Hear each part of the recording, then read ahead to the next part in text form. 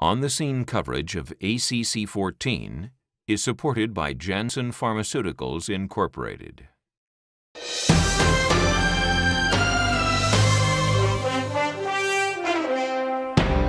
I'm Peter Block for On the Scene here in Washington, D.C. at the ACC annual meeting.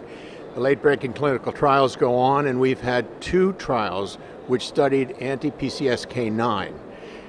This second trial was done by Derek Rawl from South Africa. Derek, tell me about this study. It's different than the low-risk patient trial. Yes, this is the study, the RUTHERFORD-2 study, is in with patients with familial hypercholesterolemic, which are probably the highest risk patients. So they've got inherited cholesterol.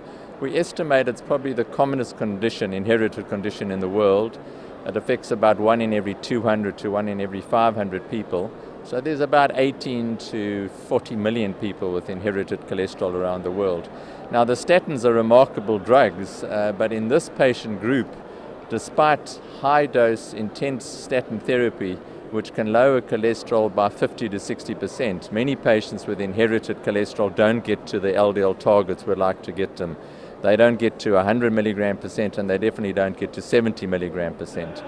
So this study, the RUTHERFORD-2 study, we enrolled about 330 patients with familial hypercholesterolemic, and we randomized them either to placebo or to either 2 weekly dosing or monthly dosing of a drug called Evolocumab, which is a PCSK9 inhibitor. And the bottom line of the study is Evolocumab given either every 2 weeks or once a month reduced LDL cholesterol by another 60%. Okay, so let me ask you a question. Given, that means intramuscular injection, sub-Q? Small sub-Q injection. So unlike a diabetic who has to inject daily, this is a tiny sub-Q injection given either once every 2 weeks or once a month.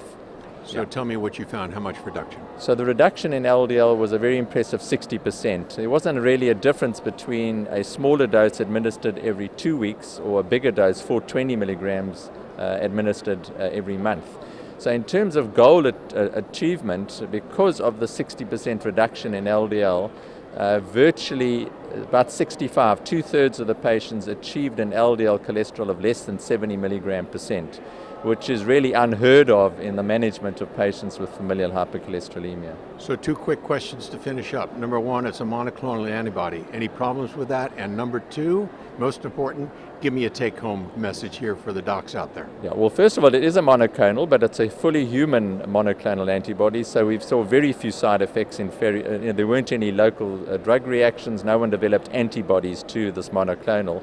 The take-home message, I think that these are going to be the new statins of this century. The combination of a statin together with a monoclonal antibody against PCSK9 is going to allow us to get the vast majority of patients with familial hypercholesterolemic to LDL targets. Sounds like an exciting drug, and for the statin-resistant or statin-intolerant patients, even better. Correct. Thank you very much, Derek.